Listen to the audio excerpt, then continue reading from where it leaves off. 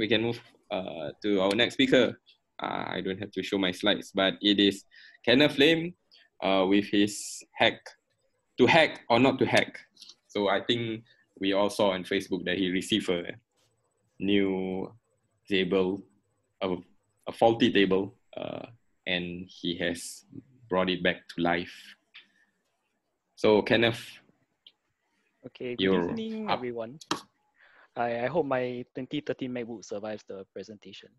It hasn't been behaving very well. Okay, so I'm Kenneth.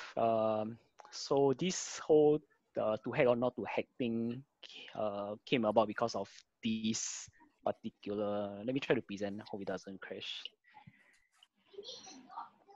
Came about because of this post that Tim made 1 to 2 weeks ago about this frame that he's giving away because somehow the controller died on him and the new one that the supplier gave couldn't get it working. So I think partly the reason why I named the talk to hack or not to hack is to kind of share with everyone, you know, how I decided on whether I want to even pick up the frame or not, right? Because I mean there are always people who are keen to give you stuff, but how do we decide whether it's worth spending your time on? So this is how I kind of evaluated.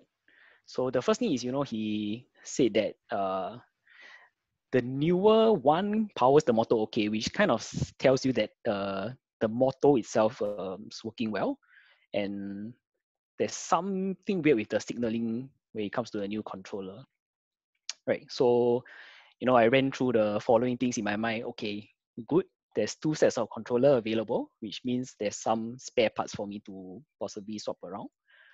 And the motor is working based on his analysis, but the new controller is only somewhat working, which is possibly the area that I need to look into.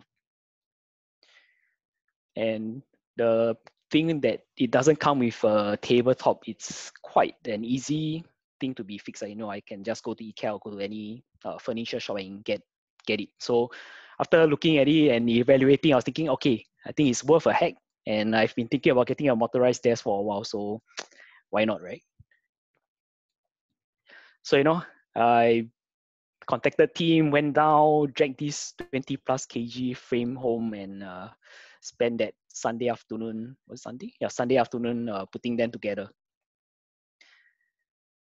Then the next question comes, you know, I've always like to open up stuff. You know, we hardware hackers like to see what's inside, right? But we are always overly enthusiastic about it and we usually break the casing or break something along the way, which is not very helpful.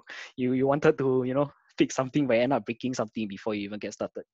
So I thought of I should come up with a plan. So the first one, I test that, you know, oh, okay, the new controller works, powers up, great. The display shows something which is even better. We're like more than halfway there. But then the motor doesn't move.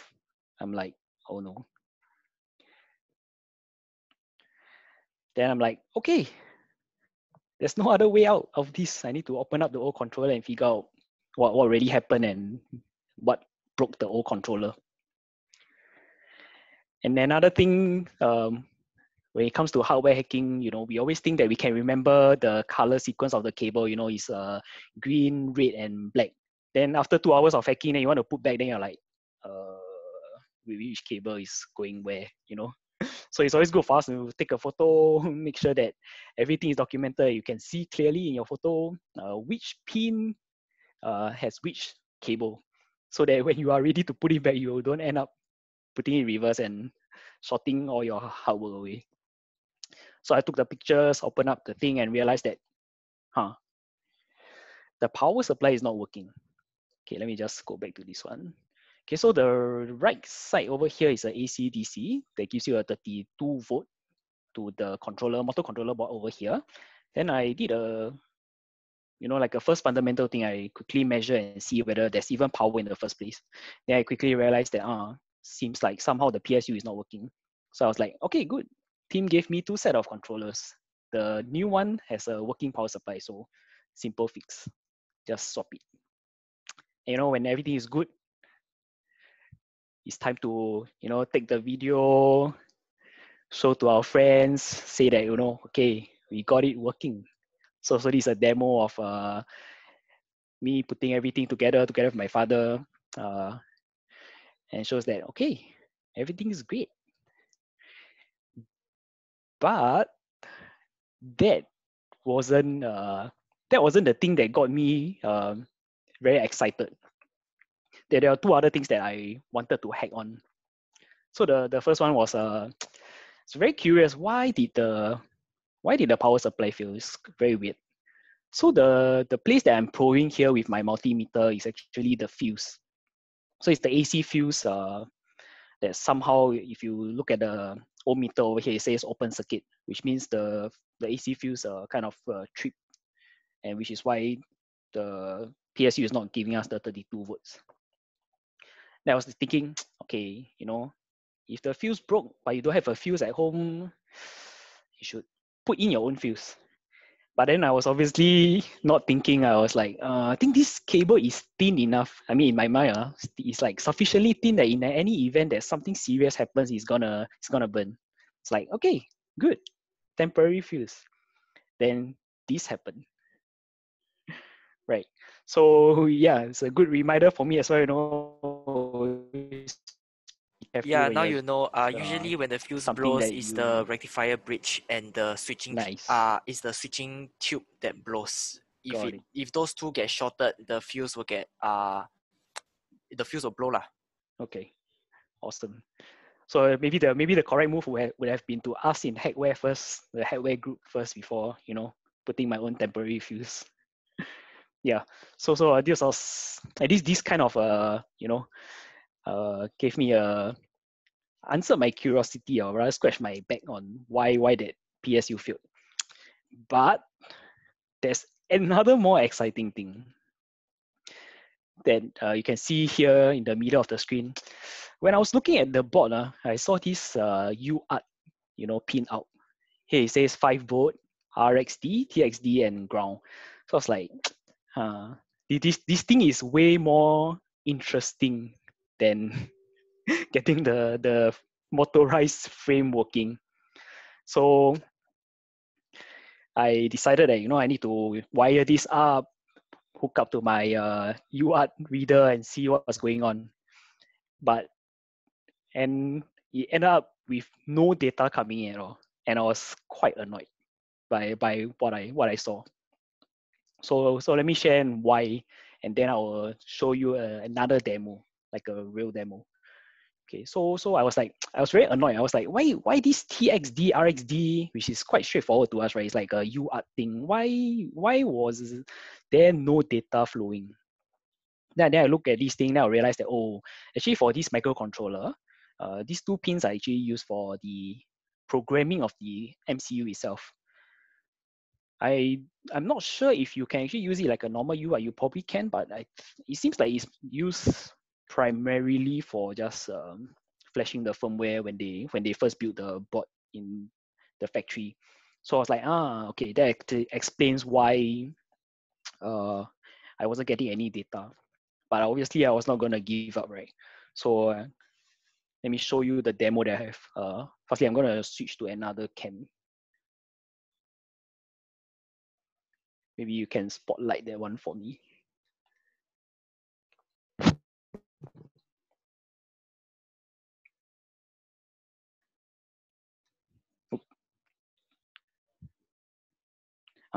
Okay, awesome. So you can see over here, because it came with two sets of controller, right? So I decided to hack one of them, and currently I actually hook it up to the main controller. So this is the controller. Then I hook it up to a FTDI UART, and then to my PC itself. Okay, so what's so interesting about this? Let me try to share my screen.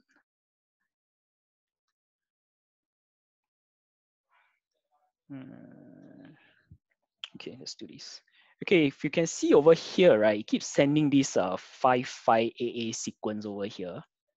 which is what I figure out is like when you are in the sleep mode or idle mode, this is what shows.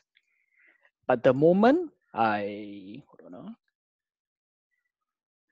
start moving the table, right? You see now it's the 99.7, right? So let's say I move the table, and you see the number moving, right? You can see that there's actually data flowing. Then the moment the table stops, it shows 55AA again. Okay. So it was quite interesting for me. I mean, I was like, okay, I managed to hack up, and really a lot of the work was spent, really on paper. I was trying to study the circuit, how everything flows, and I kind of managed to get some data. So I figured out that, if it's at height 123 cm, this is the hex data that gets sent. If it's at the lowest height of 73, you get this. But the whole trouble with this whole setup, right, is that I'm actually guessing the baud rate. I don't really know what was the original setting. So there's data flowing, but I'm not very sure if that was the actual intended data that we are supposed to be seeing. But at least, you can capture something, and in the event I really want to hack further, I can do like a table mapping, I guess. I can map a particular hex sequence to a particular height, and yeah, continue to do something with the controller. Yeah, so that's what I have for the sharing.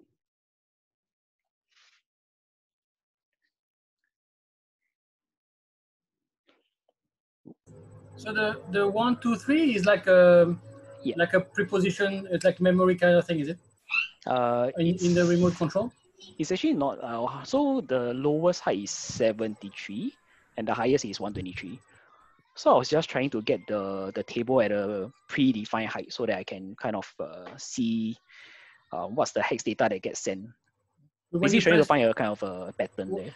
When you press 1 or 2, there's like different, but the 1, 2, 3, that's the preset. Preset thing. Okay. Yeah. You can actually save like. How much weight can you put on that table? Oh, it's a good question. I can't remember. It's like 40, 60. I can't remember. I need to check the manual. Okay, so it's quite solid. It's pretty good. Yeah. Because I have a fixed desk from like IKEA, but I load it with like synthesizer box or whatever. So I'd like to have something that can vary, because sometimes you feel like it's lower than. Right. So those are quite nice to. Yeah. And in the middle, there's like 2 legs, but actually it's quite stable. Is it? I saw the picture on your Facebook. Yep. It's like an inverted T shape with like a center horizontal bar.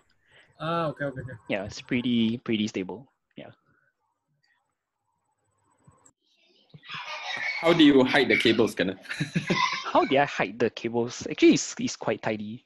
But it's a bit weird to show you my cabling, but it's quite neat below. Basically, I kind of align everything to the right side and just route them to the cable tray below.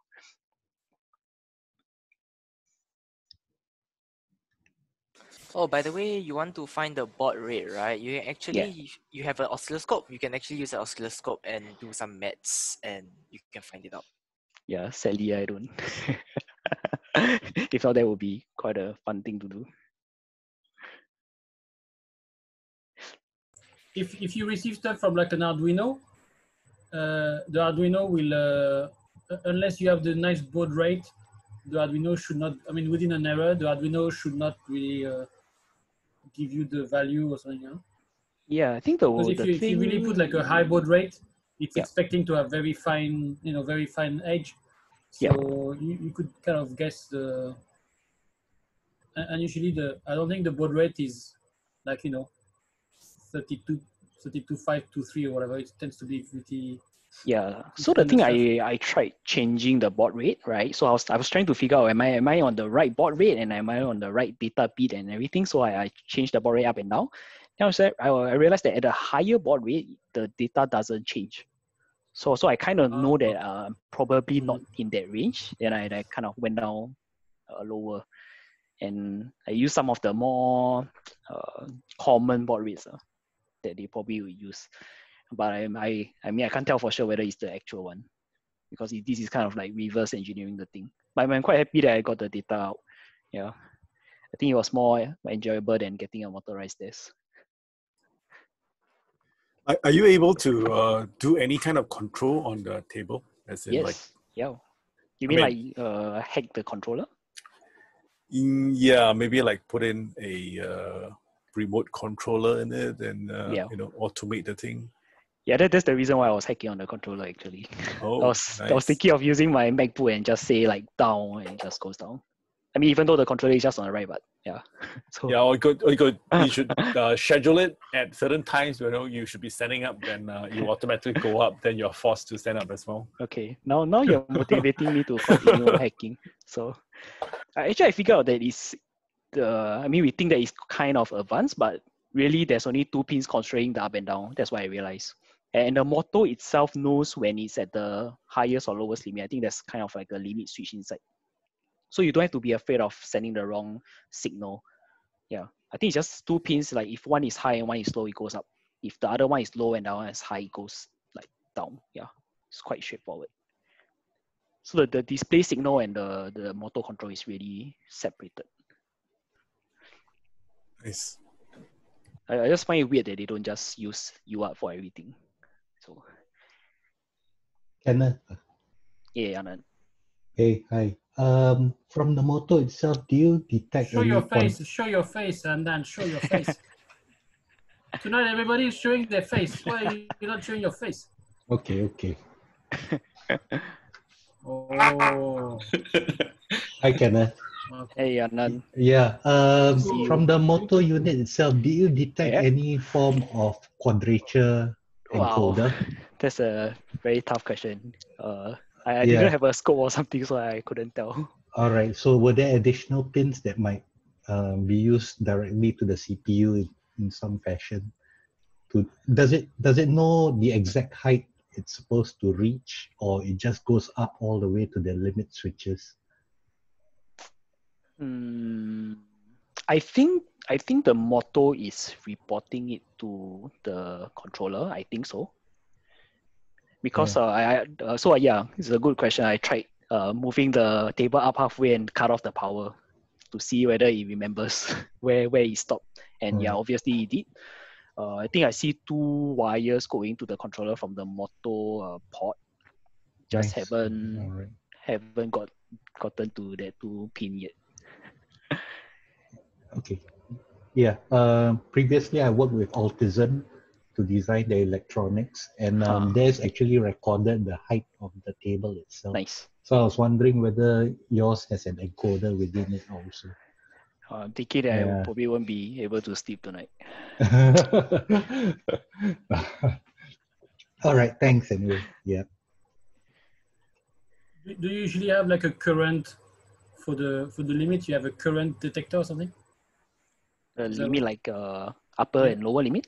Yeah. Usually, I would expect that he has. Otherwise, you would be pushing, and. I think internally the motor knows the limit. So when it's quite near the upper and lower, it kind of slows down, which is nice. Yeah. So when you're like 120, it will slow down until it goes to 123. Oh, okay. Yeah. It's quite well designed, I guess.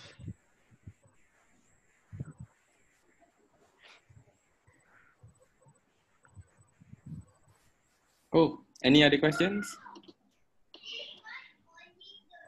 Okay. If not, thank you, Kenneth. Hey Oh, Kenneth. there's one more. I want to ask, you want my scope? I have a 100 megahertz scope from Tech. It's a 468. Oh, sounds interesting. It works up to like 200 megahertz but yeah. Semi-digital. You want, you can get, I'm selling for about 50 to 100. Okay. Can you Wow. go? Let's do it. Where's your house? No lah. Pasir Ris. Okay, can. Carry yourself. Can have a chat with you later. Oh, Recently everyone stay home too much and like just giving away stuff. So it's an exciting time for us. I still got like 1 signal generator and a lot of stuff. Okay, I'm sure there are people here who might be interested. Yes, please post it on the Hackware Yeah, group. man. Do I just post it like in the group, or is there some way I can say a marketplace listing or something like that? I don't really know how to use Facebook. Yeah, I guess just post a picture, you know, it doesn't really matter. Yeah. Yeah. Okay. Oh, well, okay. If there's no other questions, I guess maybe you can take it offline later if you have more questions. So thank you very much, Kenneth. Thank you. And yeah, so I think there's one announcement. Maybe I'll just say it lah. GeekCamp CFP is open. I think GeekCamp is scheduled to happen next month, September. So yes, if you have a talk, please submit it now. It closes on 21st of August. I believe it's going to be online also. So yeah, you can start using Hackware to practice also before you present at the conference. Besides that, does anyone else has any announcements, looking to hire people or looking for a job? Do shout out now. No. No. Okay. Well, if there's nothing, I think thank you so much to everybody who has who attended today, and to the speakers, and of course to Engineers.SG for sponsoring this. And take care, everybody. Thank you. We'll see you in the next Hackware. Do check out the Facebook and Meetup page. Okay, see you. Take Yeah. care, everyone. Bye, guys. Take Yeah. care. Bye. Everyone take So care. I think Michael will leave this room open for a while. So maybe if you guys still want to chat, please. I don't see go Michael's ahead. face. Where's Michael? Oh, here it is. He's the in, Engineers.SG. Nice. All right, Simpson's room. stop recording. So